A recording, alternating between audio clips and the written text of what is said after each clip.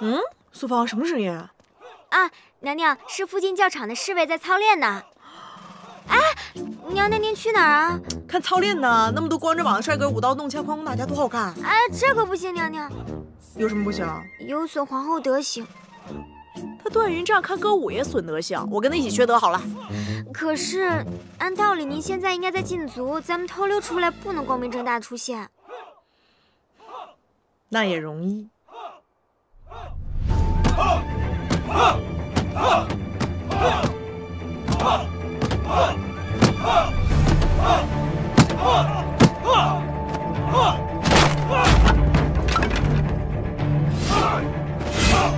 娘娘，您快下来吧，一会儿被别人看见就不好了。哇，好久没见到这么有男子气概的男人了。别强装了，我再看一会儿啊。苏芳，一会儿换你。陛下，陛下，下来。我不。你别忘了你自己的身份，你是皇后。哦，我记得呀，就是冷宫里的皇后嘛。哎，段云丈，反正咱俩也有名无实，互相讨厌，不如你直接看你的歌舞，我看我的操练就好了，各玩各的呗。什么歌舞？啊，那是刘白玉说要在朕的生辰宴上。陛下，娘娘也是想送您生辰贺礼的，她亲手做的泥人。啊，没有啊，那是我做坏的，我早都砸烂了。一个做坏的女人都舍不得给朕，还要毁掉，这女人果然可怕。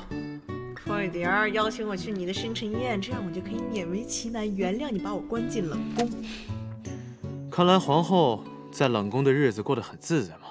栓子，派人把这周围的墙都给朕加高。什么？好你个段云丈，你把我关进冷宫也就算了，你还想剥夺我的快乐啊？好啊，你把墙加高啊！你把墙加高1尺，我这梯子就能加高1丈。那你可以试试。栓子，回去告诉小唐，让他换个地方操练，太吵了，吵到皇后清静了。什么？一点也不吵，你是不是故意的你？就是故意的。还有啊，把这梯子给劈了，当柴火烧。是。我看谁敢吗？你们，哎，我看谁敢！哎，你们俩，哎。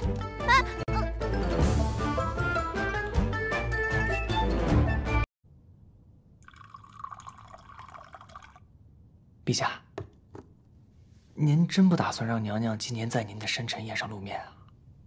今年生辰宴和往年的不同，不是吃吃喝喝那么简单，让她露面未必是好事。哦，所以陛下您的意思是那么多废话。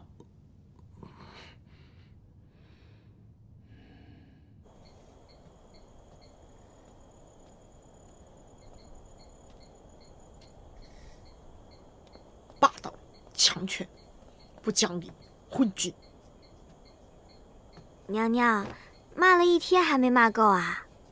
我今天哪骂着他呀？我还没等骂呢，他就走了。我骂不到他真人，我骂他替身还不行。行，我就当什么都没听见。哎，娘娘，这个泥人好像您啊，您不会是在捏您和陛下吧？对，打住啊！我可没有，你别乱想。我这都是云烟，非让我帮他捏一对泥人，我刚好有求于他，就勉强同意了。哎，娘娘，您找云烟公主帮您什么忙呀？我这不是寻思，从明天开始，希望云烟带点工人过来帮我改造西冷宫。改造？咱们不是已经把房顶修好了吗？那哪够啊！我想了好久啊，段云丈反正不让咱们出去，那咱就把西冷宫改成一个神仙来了都不想走的地方。